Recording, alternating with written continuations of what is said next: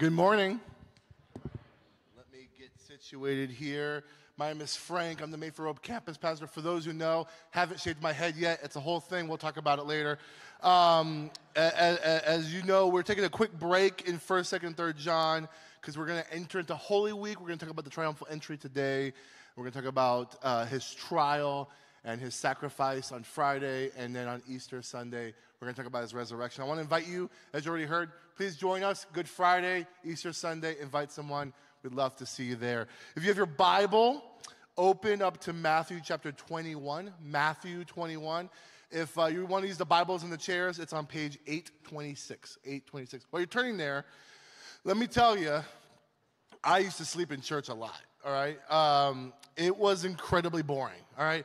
Like when I was a teenager, it just felt so boring to me. Now, the music was my favorite part, and I have to stress this. Late 90s, early 2000s worship, another level, all right?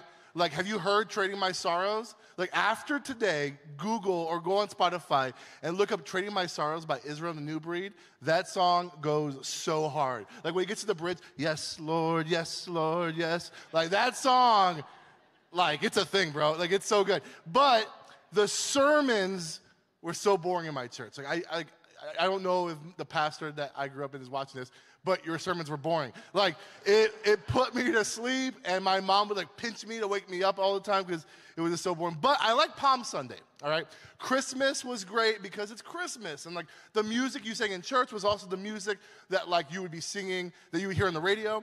It was also, after the service, there was, like, really good food. At least in my family, after Christmas, the service, we would have good food. And Easter was also fun because we would wear, like, purple and like pastel colors to church, and then afterwards we'd also eat good food. Technically, I guess I only like church services that end with really good food after, but that's not the point. I also really like Palm Sunday. I love Palm Sunday because it was the only Sunday after church where I would go home with a plant, all right? I lived in Florida, so there's palm trees everywhere when I grew up, but Palm Sunday, everyone got a palm frond, a leaf of a palm tree, of a palm branch. And I was like that guy at Costco who like changes his disguise to see how many free samples they could get. You know what I'm saying? Like my goal was to see how many palm fronds I could get on a Sunday, on Palm Sunday. And one Sunday, this is impressive, I had 8 palm fronds. All right, and so though I don't remember a single word from the message of that Sunday, I braided the dopest palm bracelet that like made all my like middle school friends jealous. You know, it was so fun. Today is Palm Sunday, and perhaps Palm Sunday is odd for you, right? Like, it's supposed to be more significant than, like, normal Sundays that aren't holidays, but it's not as big as Christmas and Easter. And you might have memories, like I do, of, like, being handed a palm frond in church, not knowing really, like, what the whole thing is about and why you're getting a leaf on Sunday morning. Or, like we just sang the song a few minutes ago, like, you said the word Hosanna, but when I was in middle school, I thought they were saying Rosanna, like Roseanne, the TV show. And I don't know, I was like, what does Hosanna mean? Like, that's, like, it's those type of words that if you didn't grow up in church, you don't know what it means. At Epikos, we've done many different things. In the past, on Palm Sunday, we've handed out the palm fronds. Kids have come in, we're waving, singing Hosanna. And then some Sundays, we've, like, skipped Palm Sunday altogether and just focused on Easter. Though we're not handing out palm branches today, what I want to do for us is recontextualize Palm Sunday for us. Like, because you may know the passages in the Bible where Palm Sunday comes from, and you may even like know a couple of the things of what happened on Palm Sunday. But for some of us, Palm Sunday is just tradition. It's like the pregame to Easter. Like, you really don't know what's happening on this day. And I think it's important for us to like take a second to read the text that we get Palm Sunday from, and I want to hopefully show to you 2 significant things. One thing that's significant about Jesus on Palm Sunday, and one significant thing about us that happens in Palm Sunday. So let's start Matthew 21, starting in verse 1. Now when they drew near to Jerusalem and came to Bethphage on the Mount of Olives, then Jesus sent 2 disciples, saying to them, "Go into the village in front of you, and immediately you will find a donkey tied and a colt with her. Untie them and bring them to me. If anyone says anything to you, you shall say, 'The Lord needs them,' and he will send them at once."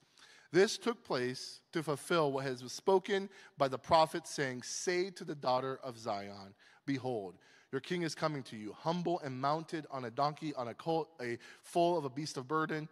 The disciples went and did as Jesus had directed them. They brought the donkey and the colt and put on them their cloaks, and he sat on them. So as Jesus is headed to Jerusalem, he told the disciples to go into the village and get a donkey that was tied up there and bring it to him. And I love that. I love that it says, if anyone says anything to you, you shall say, the Lord needs them, and he will send them at once. Don't you wish you had that kind of power? Like, go to Chick-fil-A, get me a spicy sandwich with cheese, and if anyone asks why you're asking, God needs them, right? Like, don't you wish you had that kind of authority? Because you would get so much stuff for free. Okay, but what is really going on here? Like, what's happening? Did Jesus prearrange this? Did the owner of the animals have an angelic vision that this would happen? Was there like a secret code word that if you say the word Lord, you just get stuff? Like, what is going on here that this is happening? We don't know. What we are told is in verse 6 and 7 that Jesus told his disciples what to expect and what to do, and it happened exactly how Jesus said it would. Whether the interaction was natural or supernatural is not the point, but there is a statement here that should cause us to pause for a second. Verse 3, it says, the Lord needs them. He needs these animals. That's unusual because it should be our understanding that God doesn't need anything.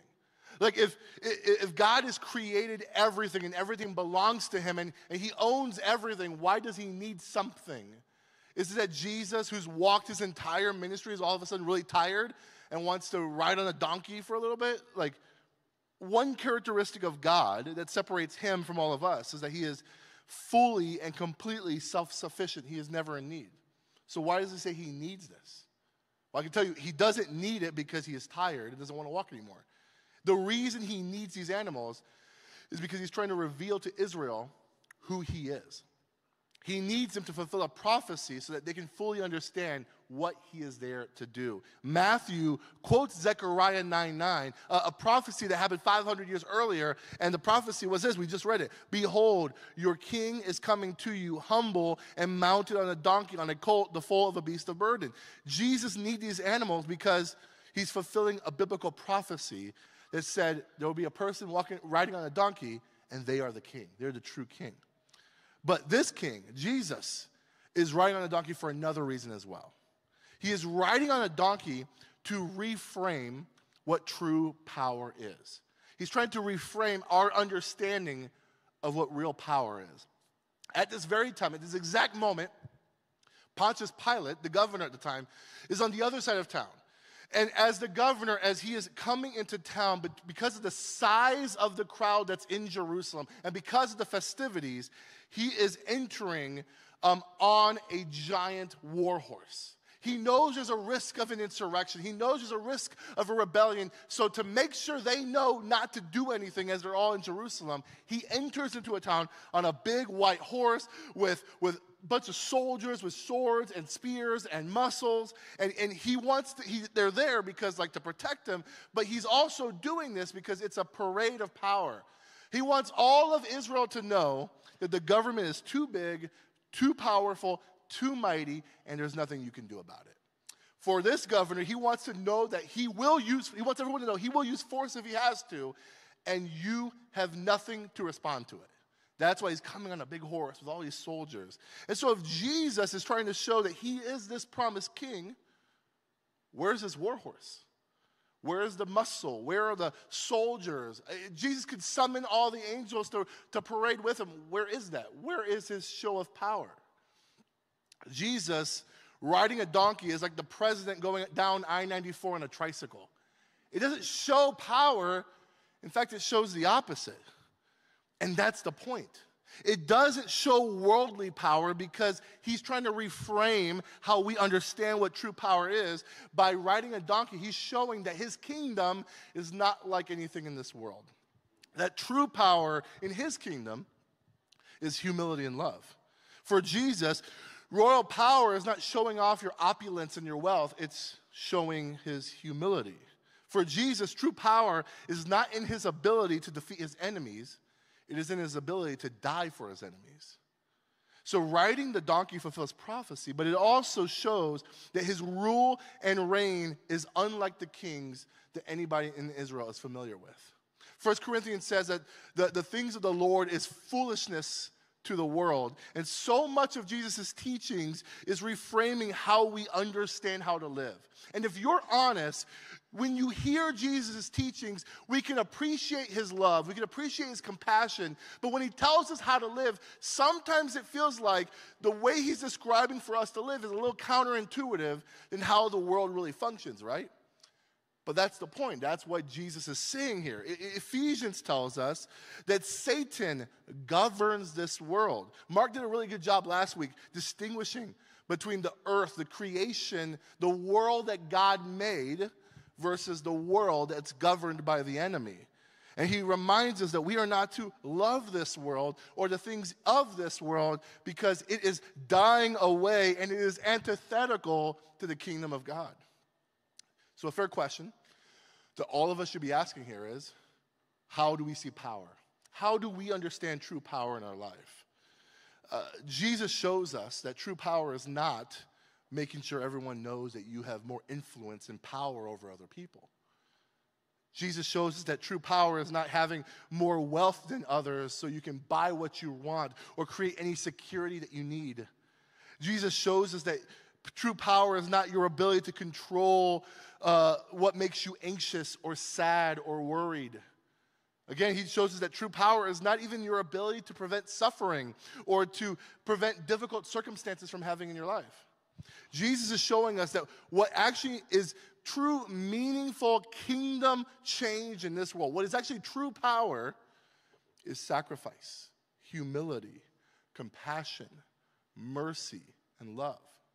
True power in the eyes of Jesus and in his kingdom is sacrifice, humility, compassion, mercy, and love. True power came from the Christians in the early church. While being persecuted would bring medical care to the poor and to the immigrants when the rest of the culture rejected and pushed them away. True power came from the Christians around that same time who would rescue babies literally on their deathbed because the culture would say if they didn't want a child, they would just cast them away to die. True power came from Christian abolitionists who said that all people are created in the image of God and are worthy of living life, not as property or in subjugation, but as free people. Christians are the ones who have pioneered our understanding of modern healthcare, orphanages, and the abolitionist movement. And the heart behind all three of those is a very Christian one because it comes from a place that says every person is worthy of value and dignity because all people are created in the image of God. So the story of Palm Sunday demonstrates that Jesus is king, but he's not like a king that we expect. He's not a king that they expected. In fact, him riding on a donkey is a demonstration of protest against what the world sees as power. Jesus is rejecting earthly systems of power. Jesus rejects the need for recognition, admiration, and wealth, and all the things that we put under the umbrella of power that we understand it. Palm Sunday reminds us that Jesus is the humble king, ushering in a kingdom unlike anything we understand or know. So that's what we see in Palm Sunday about Jesus. But what does it say about us? Let's keep going. Verse 8. Most of the crowd spread their cloaks on the road, and others cut branches from the trees and spread them on the road. And the crowds that went before him and that followed him were shouting, "Hosanna to the Son of David. Blessed is he who comes in the name of the Lord. Hosanna in the highest." And when he entered Jerusalem, the whole city was stirred up, saying, "Who is this?" And the crowds said, "This is the prophet Jesus from Nazareth of Galilee." There's a couple historical things I have to share with you, so hang in there with me. For us to fully understand what's going on, we have to talk about a little bit of history. First, the reason why there's crowds in Jerusalem is because people from all over are coming there to celebrate Passover. Passover is a celebration where God's people were set free from slavery in Egypt. And so they would celebrate Passover every single year in Jerusalem. And people were hyped. I mean, think about the Deer District during a playoff game. Like, there's just thousands of people out in the Deer District like not during a playoff game, like during the regular season, because it's just they're going to see the game. But during a playoff game, there's people in the streets, in the Deer District, just without tickets, just hyped because the potential of the Bucks going to the finals, right? This is kind of the energy and the crowd that's in Jerusalem. There was a historian from this time who estimated that one year during Passover, there was 250,000 lambs that were sacrificed in the temple. And in Jewish tradition, one lamb could cover 10 people.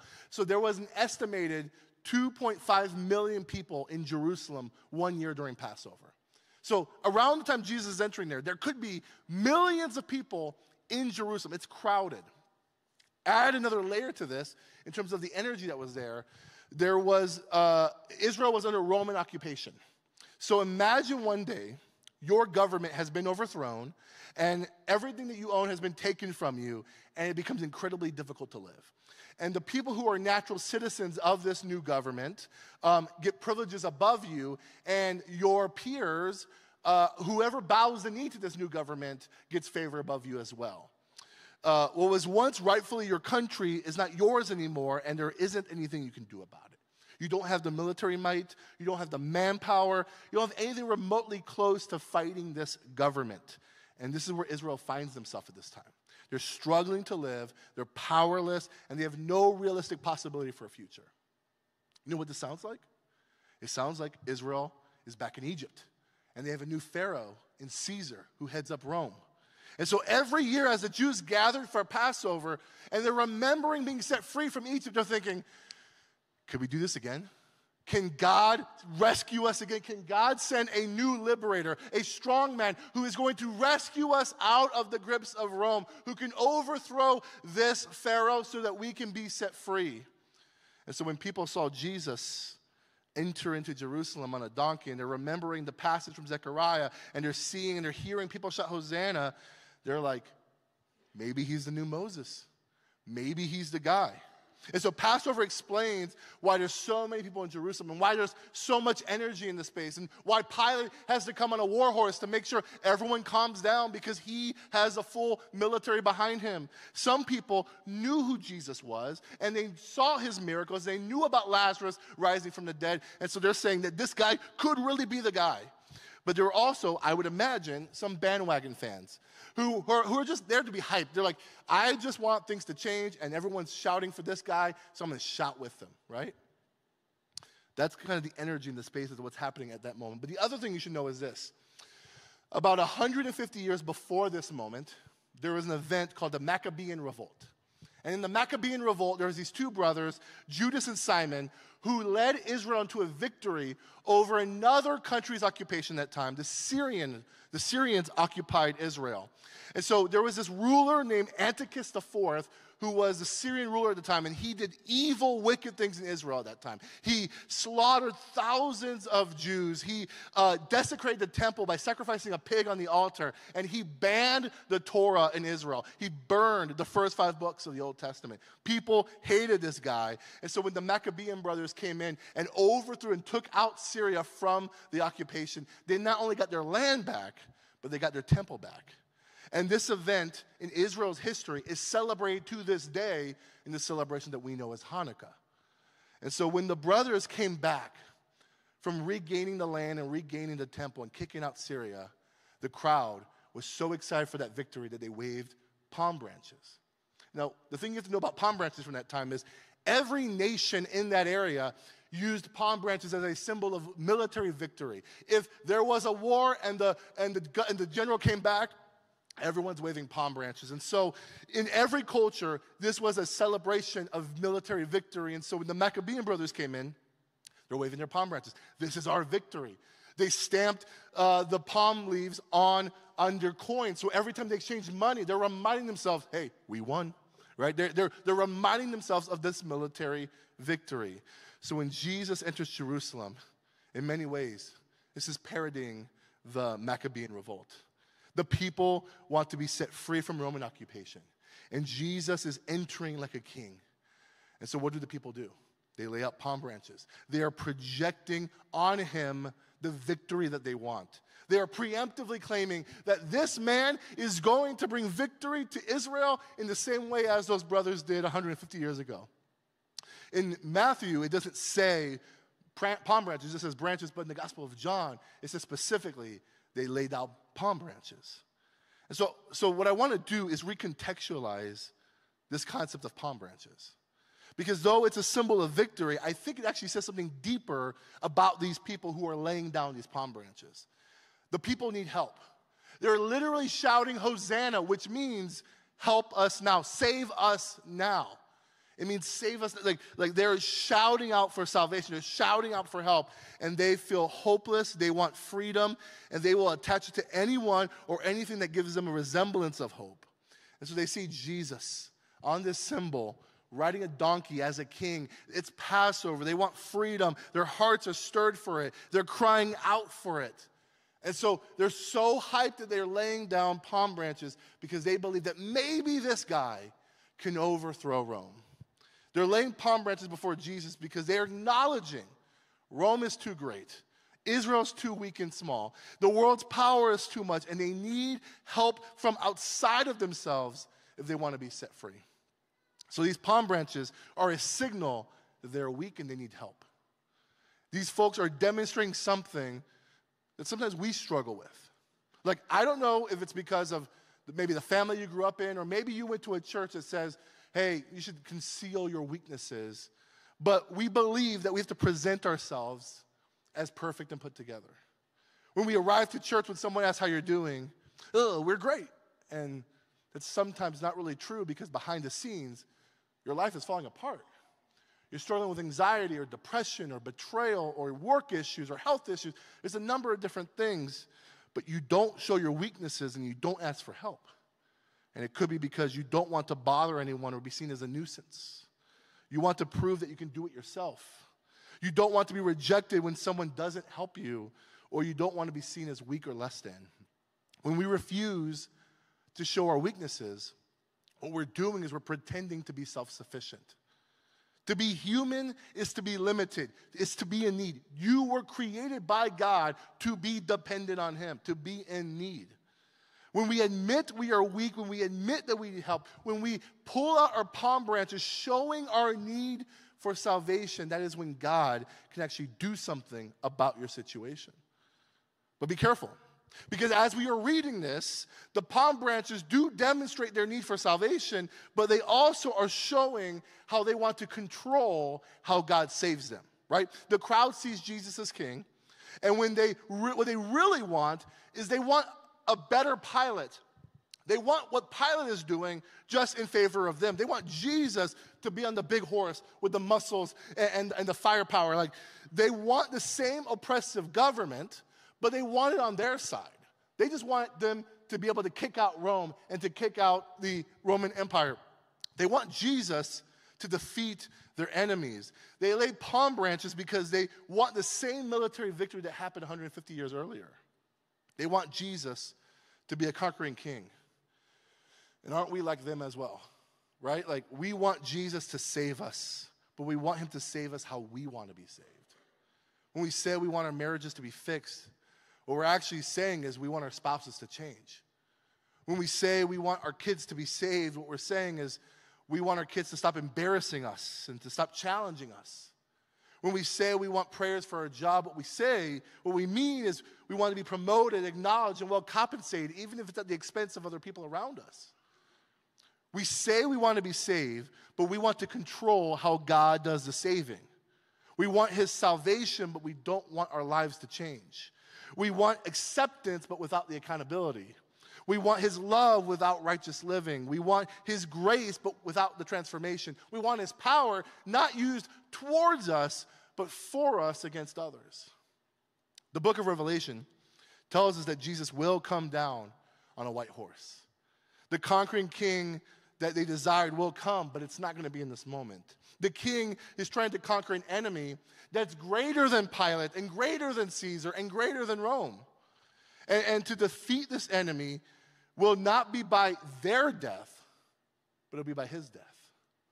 They're saying, says free from the Romans, and Jesus is saying, I'm saying you free from sin and death. Israel is saying, free us from Rome the same way God freed us from Egypt. And Jesus is saying, I'm trying to set you free from the systems that created Egypt and Rome in the first place. For Jesus to truly be king, we have to accept that he has come to save us the way he has chosen to save us. In his wisdom, with the kind of power that makes no sense in this world, but it's the only true power that can save. The text ends with people asking, who is this? And I think it's funny because I imagine that the same people who are shouting Hosanna are also saying, who are we saying Hosanna to? Like, have you ever been there? Like, I've talked about this before. My friend James lives in West Virginia, and he took me to a West Virginia football game. And I was so distracted by the bag of peanuts that I had. Like, I missed half the game. Like, there's something about sitting in a live sporting game, like eating peanuts and shucking shells on the floor, that like I just was zoning out for like a whole quarter. And I remember I had a handful of peanuts, and everyone got up and started booing the ref. And I was like, oh, I got to get up too, boo! And I started booing the ref too. And then I looked over like, why are we booing? Like, I don't know. I'm just participating in this activity. Like, I don't know what's going on. The crowd seeing Jesus is so caught up with their frustration in Rome and their desire for a new Passover that they don't even know why they're cheering Jesus in the first place. These people want a political figure. They want a military general. And sadly, those same people, when they see Jesus on trial and they see Jesus not doing what they wanted him to do, the same people who shouted Hosanna are going to be in the crowd shouting, crucify him. So some of you began going to church because you knew something wasn't right in this world. Or you knew something wasn't right in you.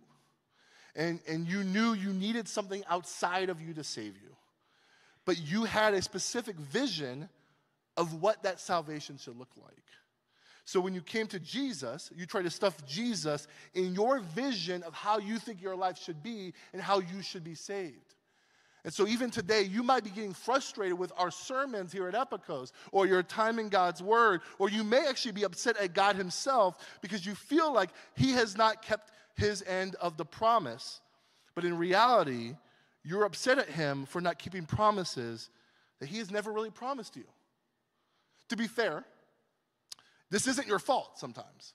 Like, sometimes the church has told you, made huge promises, said that if you behave a certain way, if you do certain things, God will owe you. God has to do something for you if you do something. And if you've heard that before, let me be the first one to say, I'm sorry. Because I'll be clear, Jesus never said, if you put your trust in him, your life will be easy. Jesus never said, if you get your kids to church, they'll be perfect, obedient angels for the rest of their lives. Jesus never said that if you wait to have sex till marriage, your marriage will be perfect and you'll have the best sex life forever. Jesus never said that if you give your money to the church, that you'll be rich and you'll never be in debt or you'll never be in need. Jesus never said that if you stay consistent with your church attendance, you're faithful to your Bible study, that you will find a spouse and you'll have your happily ever after. Jesus never promised any of that. Should we be doing all those things? Yes, because it honors and glorifies God. But if we're doing those things because we're trying to put God in our debt, we've been lied to, or you've been believing a lie. He never promised those things, but we have created these contracts in our mind and demand Jesus to save us how we want to be saved. But God is not a God who will be constrained to our demands. But if you're willing to take your palm branches as a symbol of your frailty, as a symbol of you acknowledging that you are weak and you need help, Jesus does make a bunch of promises to you. He says in Matthew 11, come to me, all who labor and are heavy laden, and I will give you rest. Take my yoke upon you and learn from me, for I am gentle and lowly in heart, and you will find rest for your souls, for my yoke is easy and my burden is light. Jesus is not going to conform to our version of salvation that we want, but when you conform to his salvation, he promises you rest. Paul says that Jesus offers you a peace that surpasses all understanding, a peace that makes no sense in this world of conflict and turmoil. The Lord promises to be with us in the hard times and the difficult circumstances. He promises to never leave you or turn his back on you. But he also promises to take every single bit of suffering and hardship and difficult thing and to mold them for your good, to turn you more into the image of Jesus. Listen. God can fix your marriage, he can save your kids, and he can heal your body. But God does what he does on his time, in his way, and in his wisdom. In God's kingdom, when we accept our weaknesses, when we accept our frailty, when we accept our inability to save ourselves, God's power shows up. 2 Corinthians verse 12, but he said to me, my grace is sufficient for you, for my power is made perfect in weakness. Therefore, I will boast all the more gladly of my weaknesses, so that the power of Christ may rest upon me. For the sake of Christ, then I am content with weaknesses, insults, hardships, persecutions, and calamities. For when I am weak, then I am strong. When we come to the end of ourselves, with no pretense, no secret desire to control our circumstances or bend God's will to try to do what we want, it is then that God's power is most seen in our lives. So, if you're a skeptic or you're here trying to see if Jesus is really worth following, one aspect of Christianity that's really compelling to me is the honesty that we have to come to ourselves. Right? Pain and suffering are real. We are not supposed to Photoshop it or pretend it doesn't exist. But when we confess it, when we're honest about our weaknesses, Jesus can do something about it.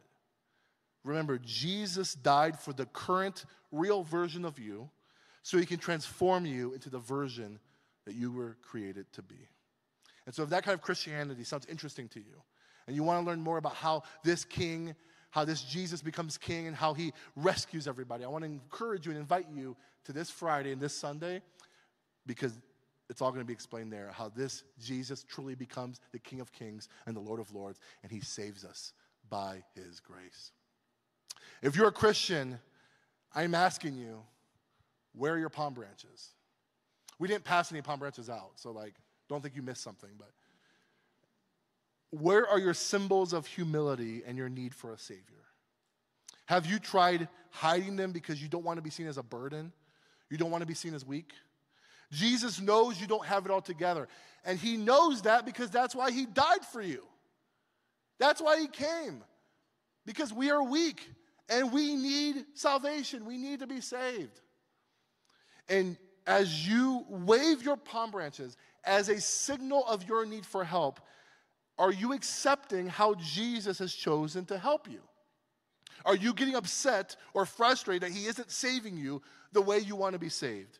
Are you getting embittered because he's not answering promises that you convinced yourself that he promised you that he never promised you? For Jesus to truly be king, we must let him have free reign and rule according to his desires, and trust that though his ways are not our ways, his ways are the best ways. So, I don't have to remind you about this. I have deleted the news app on my phone. I tried to avoid it. It still shows up. I have one podcast I listen to every year for 15 minutes to catch me up on all the world's news. And there's enough in that 15 minutes to give me all the depression I need for a week. It's a pretty miserable world we're living in right now. Wars, conflict, political divide, racism, sexism, bigotry. There's so many bad things that are happening in this world that it's really easy to feel hopeless and have despair. But in the midst of the noise, in the midst of the anxiety-induced news in this world, Jesus is still seated on the throne. He is still king, and he is still ruling and reigning over everything. And when I start finding myself drifting into anxiety, drifting into fear because things are not going the way I want them to go, the life is not happening the way I want it to happen, I have to rest because he offers us rest. And I rest in the fact that Jesus is king. He has all authority and rule in this world, and there's nothing that's happening that surprised him. There's nothing that's happening that's shocking him. And if Jesus if we can trust that we have confidence in him controlling everything and ruling everything, then we who are the children of God, who are co-heirs with Jesus, we're going to be okay. Jesus is King. Let's pray. Heavenly Father, we praise you, Lord, because you have not forgotten us here, though we forget and we ignore the way you have shown yourself in creation, though we try to conform our desires of who we want you to be in this world. Lord, forgive us for those times that our pride, our arrogance, our selfishness has prevented us from seeing the way you truly want to work in our world. But Lord, we trust and we believe that as we wave our palm branches, not out of a victory we want to see happen, but out of a humility and need for help from you, Lord, we trust that you will show up in our time of need. And Lord, as we are open to how you want to save us, how you want to rescue us, how you want to shape our lives, help us to conform to your wisdom, to your desire, to your vision of how our lives should be. Lord, be with us. Forgive us, give us grace and mercy to live this life in a way that honors you. Lord, we love you and we praise you. Your Son is King. Save us now. In your Son's name I pray. Amen.